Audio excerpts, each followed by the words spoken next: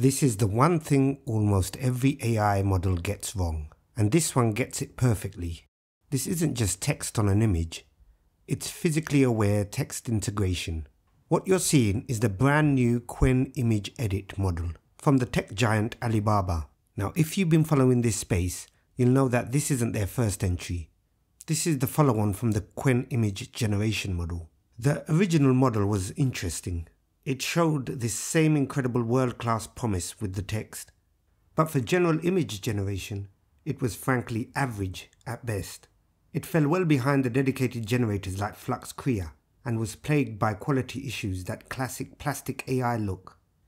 And this was true even when you were running the 40GB FP16 version. So the arrival of this dedicated edit model is a big deal. It promises more control, more precision, and better results. The question is, does it deliver? Is this the upgrade that fixes the flaws of the original, or is it just the same? Today we are putting this new model to the test. We will define its strengths, find its absolute limits, and give you the brutal truth on whether it deserves a place in your professional workflow.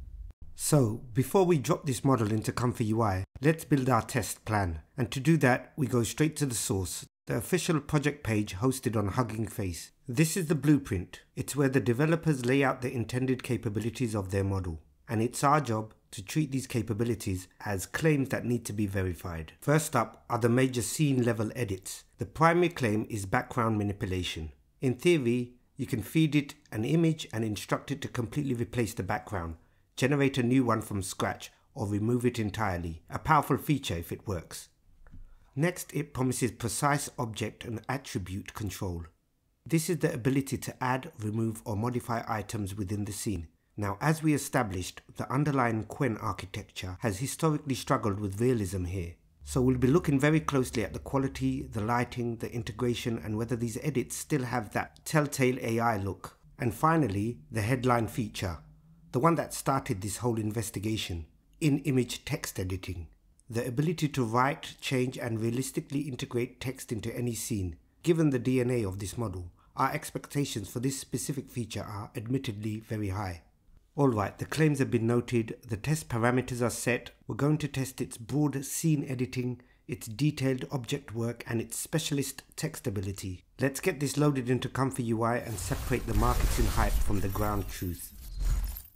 Now, for anyone new to this, ComfyUI makes it easy. When you load the workflow, if you're missing the models, the links to download them will appear right here. But let's quickly cover the essential components you need to get. There are 3 core files you'll need, all hosted on the Comfy.org Hugging Face repository, specifically for this workflow. First is the main diffusion model. Now for our test, I'm using the full BF16 version for the maximum precision. That's a 40GB file. I will also test the FP8 version. Next, you'll need the specific VAE for this model, which is the Qwen-Image-VAE.SafeTensors. And critically, you'll need the brains of the operation, the text encoder. And this is the 7 billion parameter Qwen 2.5 vision language model. I'll be testing both the FP16 and the FP8 versions. Now, to significantly speed things up, we are also adding one more file, a performance LoRa. The workflow is set up to use the 4-step lightning LoRa, which will drastically reduce our generation time. Once everything is downloaded, the folder placement is simple, but it has to be correct. The main model goes in your diffusion models folder, the VAE goes in the VAE folder, and the text encoder goes in the clip folder. Place the lightning LoRa in your LoRa's folder. Okay, with all the components downloaded and correctly installed, our test environment is ready. Let's get to our first test. So remember, when you load up this workflow, if you don't have the model files, you will be given the option to download them. Most of you will be using this method to download your models. You just got to make sure you place them in the right folders. You don't have to go searching the Hugging Face or the Comfy.org repos. I've just shown them here so you know where they are. So with the workflow on the canvas, we need to make sure our models are selected in our model loaders.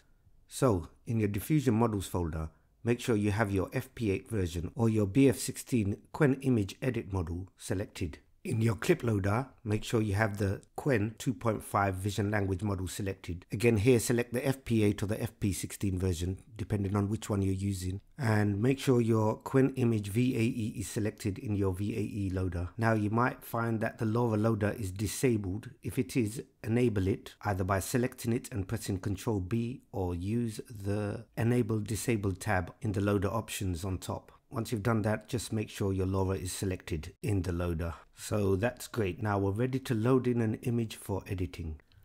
So first I'll just simply load in an image of Jackie Chan and we'll write a prompt.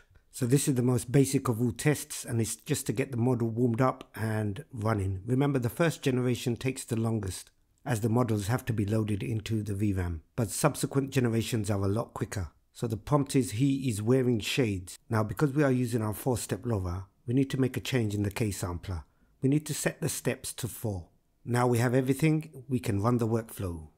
And this was the most basic of all tests, and the Qwen model just nailed it. Now let's move on to something a bit more difficult. This is a classic failure point for AI, but the claim is precise object control. Our test is a simple instruction to change the pose. The prompt is, she is looking the other way over her left shoulder. So we want to see a frontal view of her, and we don't want to change anything else. So I'm going to change the clip model to the FP16 version, but we're still using the 4-step LoRa. Let's run the prompt. And as you can see, it's done a wonderful job here. So it's still difficult to determine the character consistency, as this was an AI generated image. But the model must use some kind of face mapping, which is extremely powerful, and then it uses that to generate the image. But let's try to turn a familiar face so we can check it. And I don't want to use Jackie Chan, as he's probably one of the most famous people to come out of China. And this is a Chinese model, so he might have been used a lot in the training data. So let's try someone else.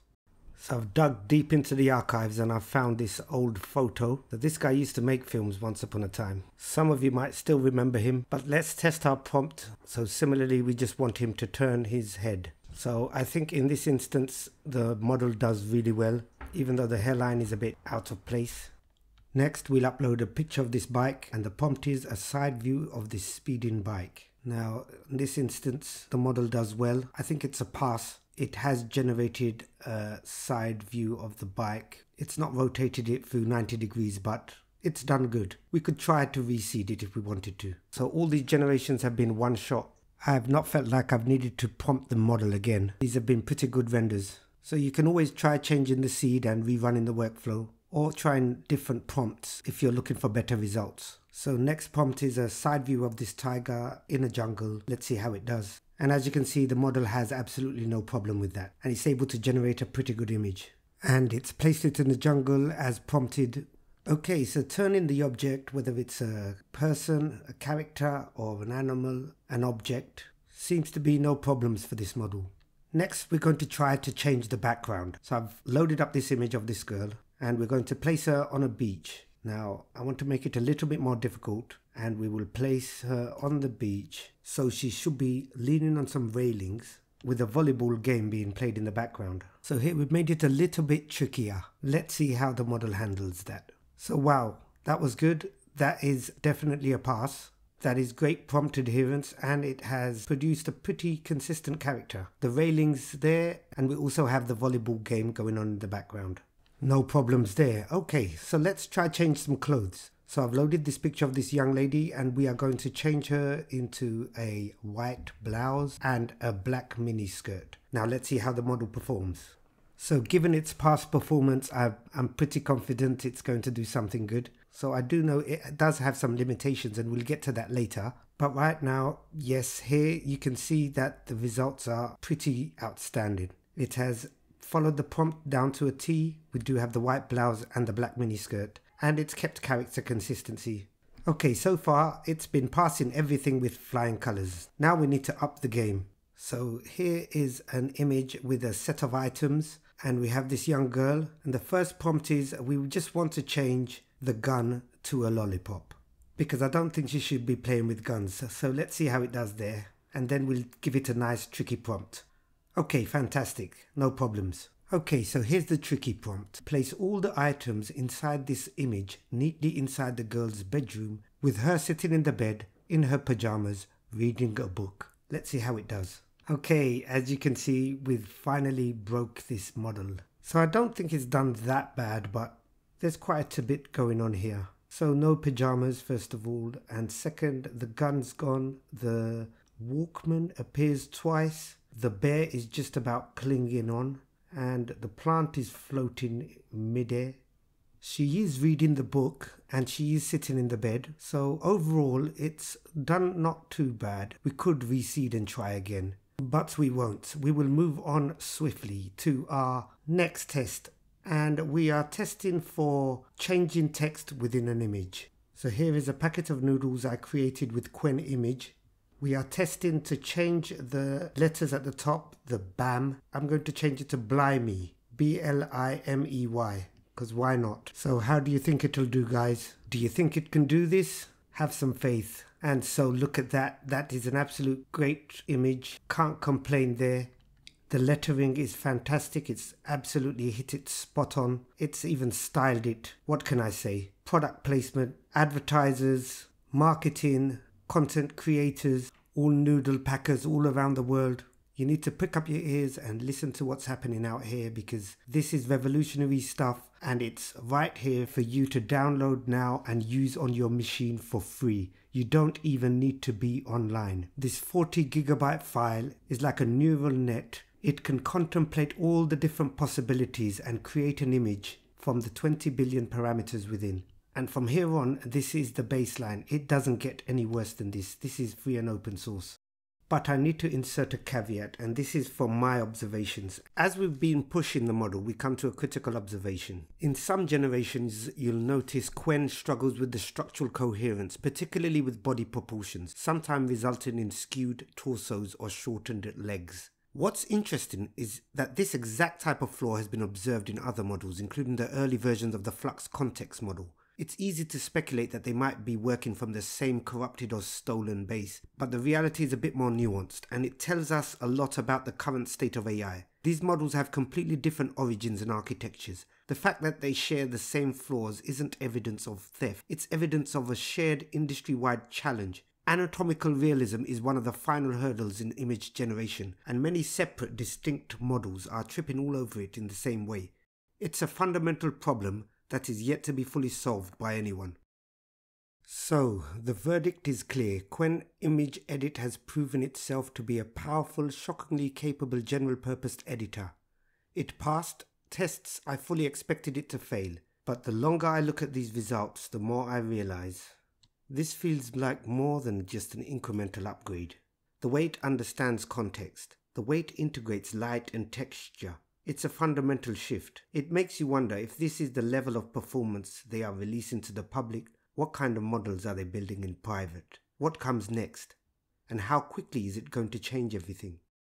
If you want to be on the front line of that discovery, subscribe to Codebreakers. We'll figure this out together.